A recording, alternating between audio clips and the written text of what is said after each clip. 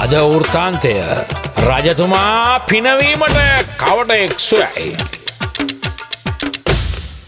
පසන්දාසකට අවසර රජතුමනේ. මොකද නිකන් රජතුමා නිදි වල්ලාසනේ ඉබෙන් වාගේ. එයි බම්මන් කිව්වේ අල්ලපු පොත්තේ බල්ලා. මේ පැත්තේ දිහාගෙන එළි වෙන්නේ කම්බුරනවා බං. කොහොමද මං හැපියාගන්නේ? කොහොමද හැපියාගන්නේ? මේ පොරොයිත. උඹ කටවාගෙන හිටන් බල්ලා බොට බිරුවේ නෑනේ. මගේ කට වැහුවයි කියලා බල්ලගේ සද්ද නවතින්න බෑ. නෑ බොට නින්ද යනවනේ. මේ මහමිට රජතුමනේ කටවාගෙන හොඳ වැඩි. මං ඔහිට කිව්වනේ මේකට පිළියමක් යොදන්න කියලා මහමිටි. ඔකට පිළිලයක් ඇදුවා නම් හරි. මොකද? නේ නේ බා පිළිමයක් හැදුවානේ. මම කිව්වේ මහමිටි පිළිමයක් නෙමෙයි. පිළිලයක්. පිළියක් නෙමෙයි මේ කවුද පොරොයිට? මොකද මං කිව්වේ මේ පිළියමක් යොදන්න කියලා මං කිව්වනේ. තමයි ඒක කළේනේ. මොකද නැත්තේ රජතුමනේ? මං කළානේ. මොනවද කළේ?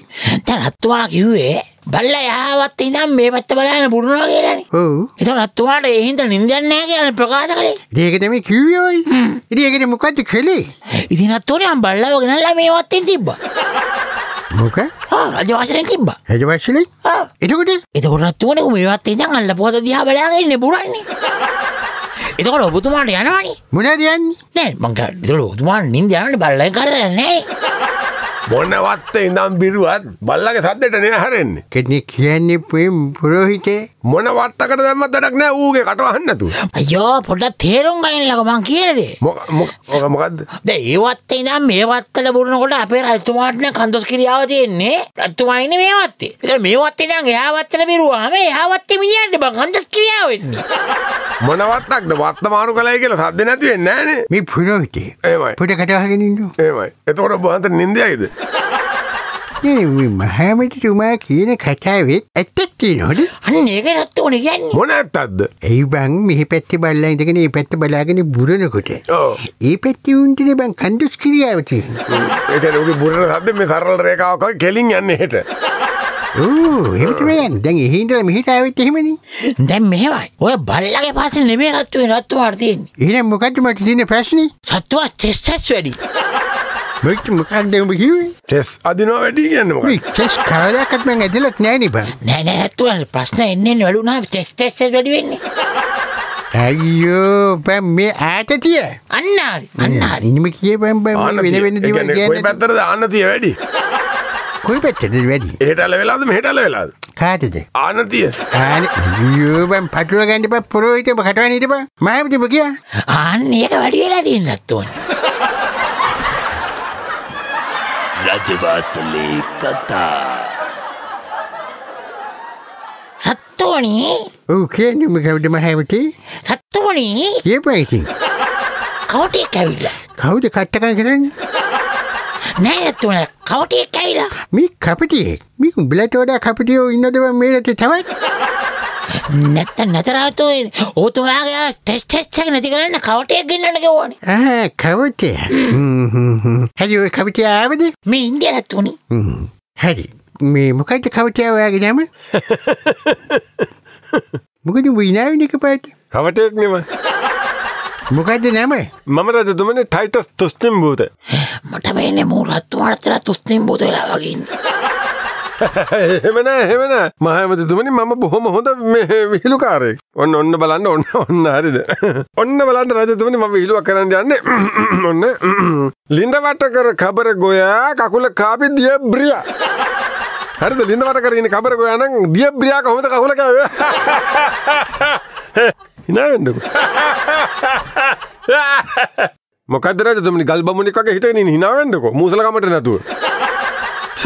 මේ මූව කොහෙන්ද බං ගෙනාවේ? ඇත්තමයි මේ මෙහෙම රජෙක් මම දැක්කම හෙන මුඩුම මූණක් තියෙන මුස්පේත්තුම රජෙක්නේ. චි.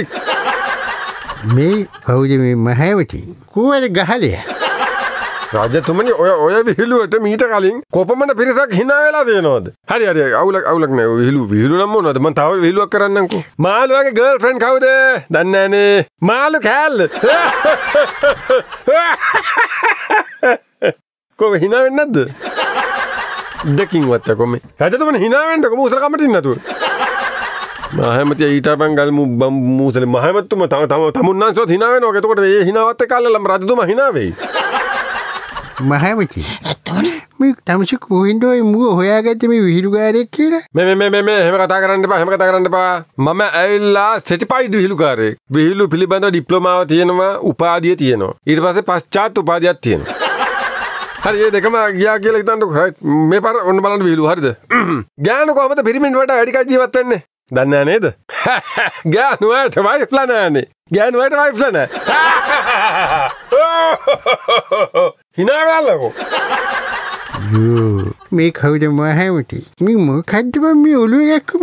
මගේ මේ කනැස්සේ ට්‍රැක්ටරයක් ගියා වගේ බං. රජවාසලේ කතා. මේ මහමති රත්තුමනි උඹ මේ මොකද්ද බං ගෙනාවේ? මේ කවටය කියලා ඔබ මොකද්ද මේ ගෙනාවේ? අර හිටපු රජාගේ මේ කවුද මේ මලයා? කවුද මලයාද අයියාද? කපුටා? ඌ කියන දේවල් වලට මීට වඩා හිනනවා බං. ඌම තමයි රත්තුමනි මුවත් යෝජනා කරලා ඉන්නේ. අනේ මේ මහමති මගෙන් මේ අහගන්න එපා හොඳේ. මේ වගේ උන් ගේන්න එපා ඔය මේ හතර මායමකට.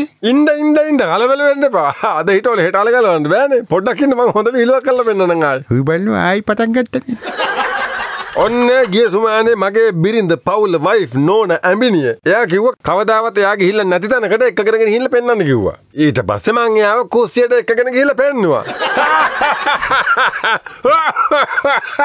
අයියෝ හිනා යල්ලකෝ. ඇත්තමයි මෙච්චර මේ කියලාත් යකඩෝ මේ දංකුඩ කාපු බකමුණ වගේ එකෙක්වත් මූණක මේ හිනා පොතක් නැහනේ. ලේ පොතක් නැහනේ මූණක කිසිම මේ පොඩ දත් ටික පෙන්වන්න බැරිද? පොඩේ නේද තමසගේ හැබේ දර කුසියට එක්කන් ගියාගේ. ඔව් මගේ ඇම්බිනිය ජීවිතේට කුස්සියට යන්න. මම මෙනේ ඔක්කොම උයන පිහින වැඩ පව කරලා කන්න බොන්නත් දෙන්නේ. ඉතින් යාව කුස්සියට එක්කගෙන ගියා. කවුද මහමති හැබිනිය කියන්නේ? ඇම්බිනිය නෙමෙයි ඇම්බේනිය. හරි ඒකට හිනා යන්නෙත් නැහැ. හරි බඩු තියෙනවා. කිලෝ ගන්නට බඩු තියෙනවා. ඩිප්ලෝමා ඉඳලා ඩිග්‍රීත් තියෙනවා කියන්නේ විහිළු සම්බන්ධව. තව එකක් කියන්නම්කෝ. මේ මහමති මට දැන් එපා වෙලා ඔය කියන්නේ. මේ මිනිහාගේ කටේ කෙහෙල් ගෙඩියක් ඔබනෝයි. මම කෙහෙල් කිව්වම මතක් වුණේ. නියම කතාවක් තියෙනවා හරිද? මේකට නම් hina වෙලා මට කියන්න එපා බඩ කර වුණා කියලා හරිද? වඳුරෙක් අල්ලන ක්‍රමය දන්නවද? නෑනේ. කෙහෙල් ගහ පිටිපස්සට වෙලා හැංගිලා කෙහෙල් ගෙඩියක් වාගේ කෑ ගහන්න ඕනේ.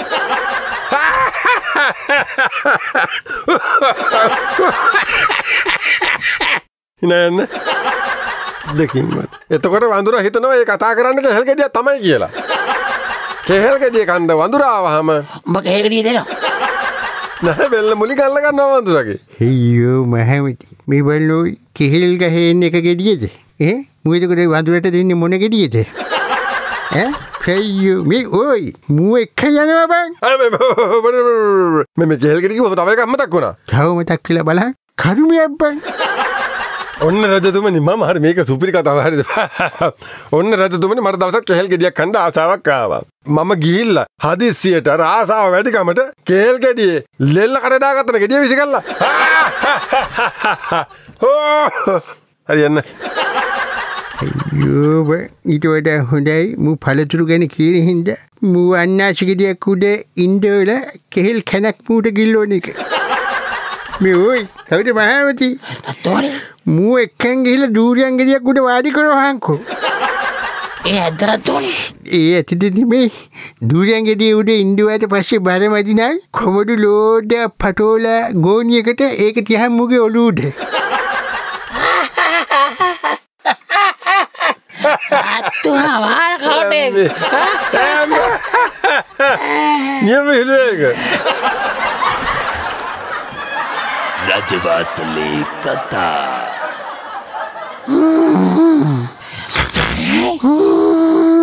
රත්තුමනි මොකද? කෝවද හාල් පාඩුව ගියාද? කවුද රත්තුමනි? ඔය අර කවටයක් ගෙනාවේ ලාබිට. රජතුමා නිදි වගේ හිටිය හොරගදියා නේද? අයියෝ මූ ගිහිල්ලා නෑනේ. මේ රජතුමනි දැන් මට රස්තාව ලැබුණාට පස්සේ කොහොමද මගේ පඩි? ඕටි බටා ටික ලැබෙනවද? උඩිම පඩියට වලින් පස්සට තල්ලුවක් දාලා ගෙලිම පල්ලයට වැටෙන්න ගහන්න.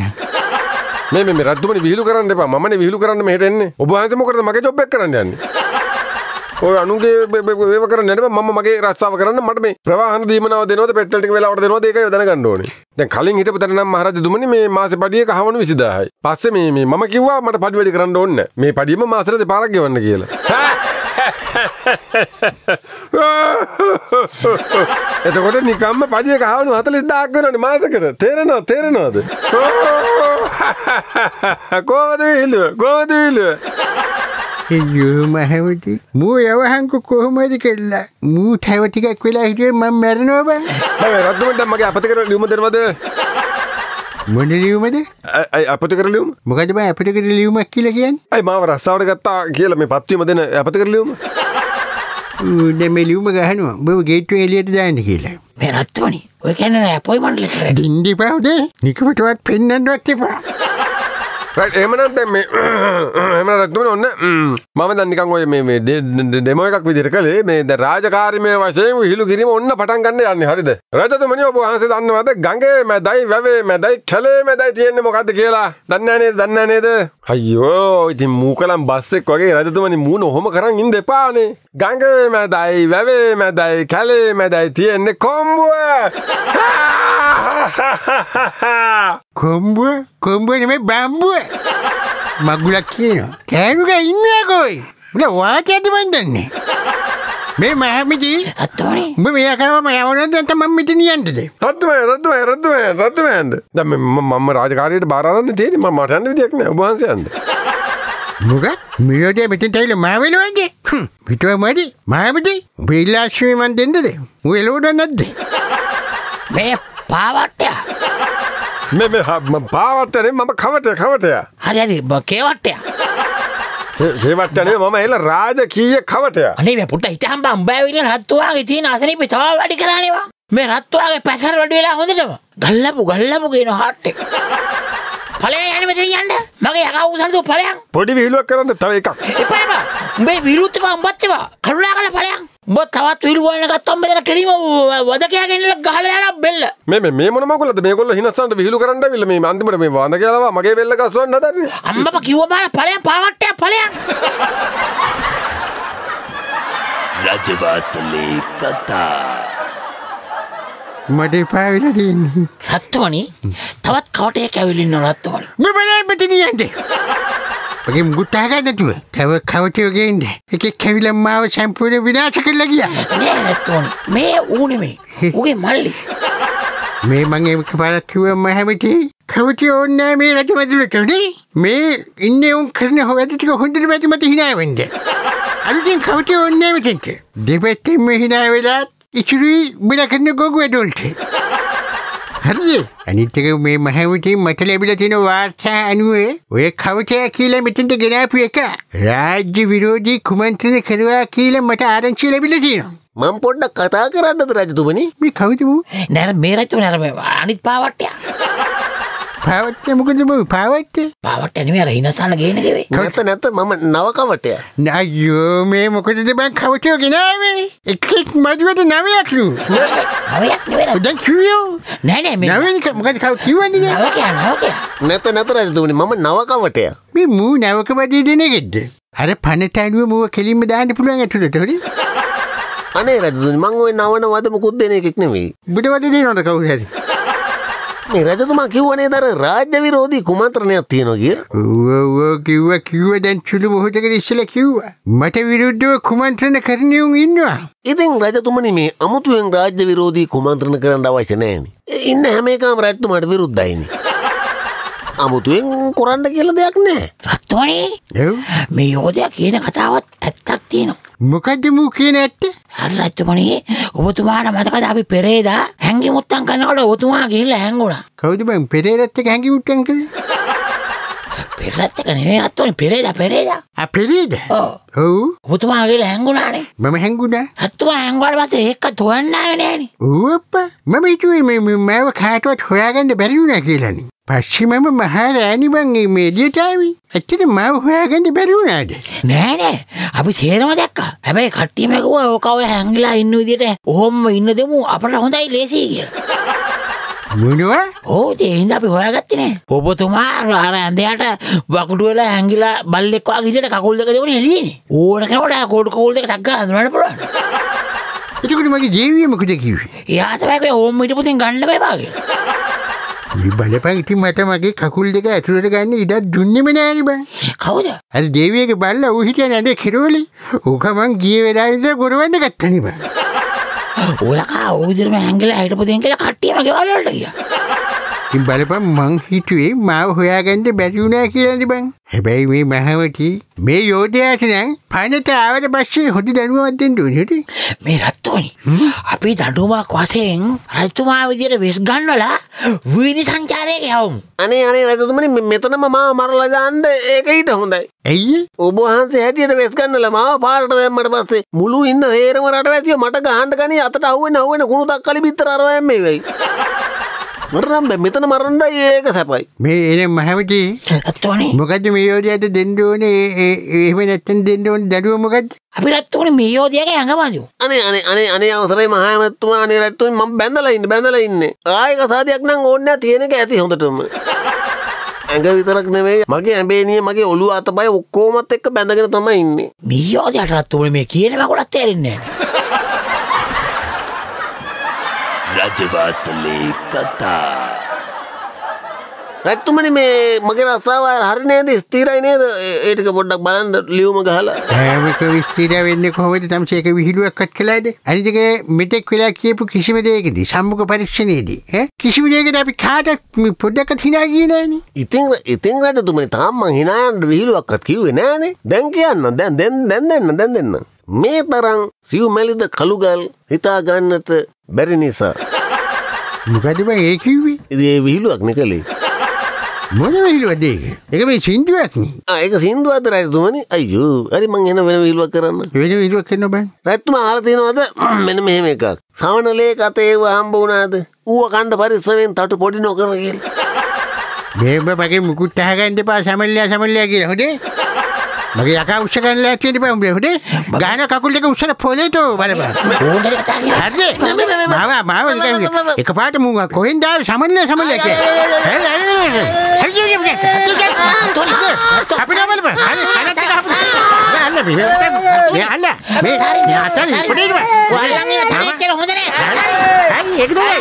මම අල්ලන්නේ මට ඕන තැන. හිටපන්. මම විහිළුවක් නෙමෙයි එන ඇත්ත එක කියන කැමලියා නැති ඕන එකක් කියපන්. මම කාම අල්ලන් ඉන්නද? හිමිට අත්තරින් නැවිත පාකෝ. හරි රට්ටල් කීපා මොකක් කර රත්තුන්ගේ පේනරක වැඩ වෙන්න කලින්. රත්තුව මොකක් කර ඇල්ලුවොත් ඒක අතාරින්නේ නැහැ. මම ඇත්තටමයි කියන්නේ විහිළුවක් නෙමෙයි හොඳේ මේක.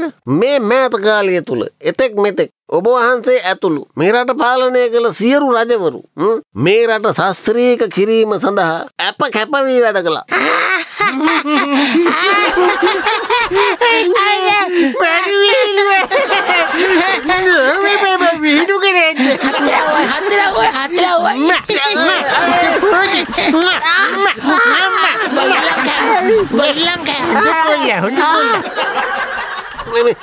එම රට පාලනය කළ රජවරු තමන්ගේ දරු පවුල් ඥාති පරපුරු නඩත්තු නොකර ඒ අයට කිසිම තනතුරක් තානාන්තරයක් නොදී රටේ හුදී ජනයා ගැන සිතා පමණක් කටයුතු කළා. ඒ අය රට සංවර්ධනය කරන්න සම්පූර්ණ ඒ වෙහෙස කැපවීම සිද්ධ කළා.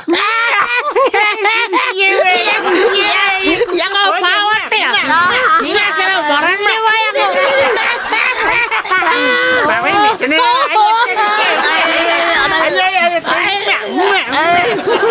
අනිත්තක මේ මෑත කාලේ රට පාලනය කරපු සියලුම රජවරු වංචාව, දූෂණය, හොරකම, මැරකම, කොමිස් ගැනීම, ඒ වගේ ටෙන්ඩර් මගඩි, ඒ වගේ දේවල් අහලවත් නැති පරම පිවිතුරු රජවරු.